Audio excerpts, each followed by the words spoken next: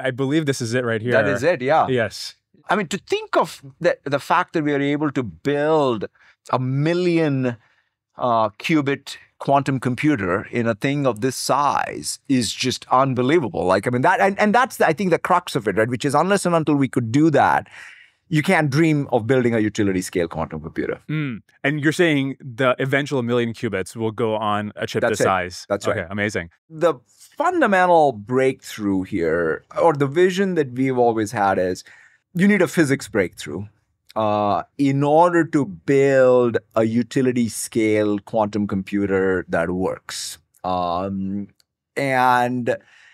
so we took that path, which was the path of sort of saying, look, the one way for having that less noisy or the more reliable qubit is to bet on a physical property that by definition is more reliable. And that's kind of what led us to this Majorana zero modes as the thing to go, which was theorized in the 1930s. And so the question was, can we actually physically fabricate these things? Can we actually build them?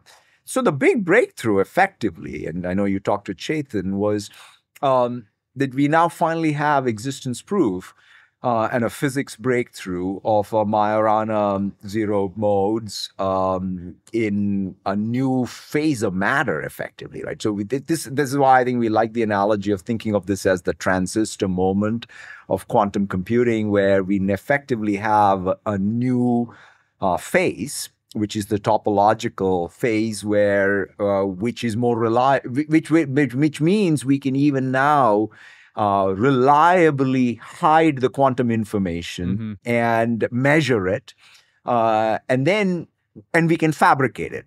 And so now that we have it, we feel like with that core foundational fabrication technique out of the way, we can start building a Majorana chip. That Majorana 1, which I think is going to basically be the first chip that will be capable of 1 million qubits physical. And then on that, thousands of logical qubits, error corrected. And then it game on, right? So then you suddenly have now got the ability to build a real utility scale quantum computer. And that, to me, is now so much more feasible, right? We've been working, because without something like this, you will still be able to achieve milestones, but you'll never be able to build a utility scale computer. And so that's why we're excited about it. Amazing. The million topological qubits, thousands of logical qubits, what is the estimated timeline to scale up to that level? What is the Moore's law here if you've got the first transistor look like? Like, we've obviously been working on this for 30 years. I'm glad we now have the fabrication, the physics breakthrough and the fabrication breakthrough. I mean, I wish we had a quantum computer, because, by the way, the first thing the quantum computer will allow us to do is build quantum computers, because it's going to be so much easier to simulate atom by atom construction of these new quantum gates, essentially. But in any case, to me, I think the next real thing is, now that we have the fabrication technique, let us go build that first fault-tolerant quantum computer. And that'll be the logical thing. So I would say now I can say, oh, maybe 27, 28, 29, we will be able to actually build this, right? So now that we have this one gate, can I put the thing into an integrated circuit and then actually put these integrated circuits into a real computer? That, I think, is where the next logical step is. And what do you see as 27, 28? You've got it working. Is it like a thing you access through the API? Is it something you're using internally for your own research in materials and chemistry? See, one thing that I've been excited about is, even in today's world, right? Because we had this quantum program, and we could say, hey, here's some APIs to it.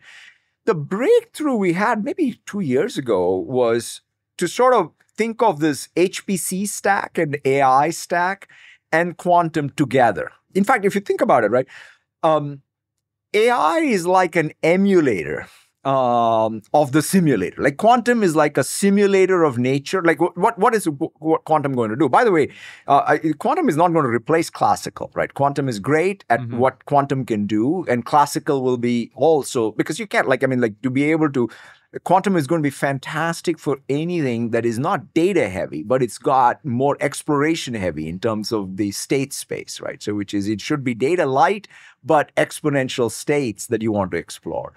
And, simulation is a great one. Chemical, physics, what have you, biology.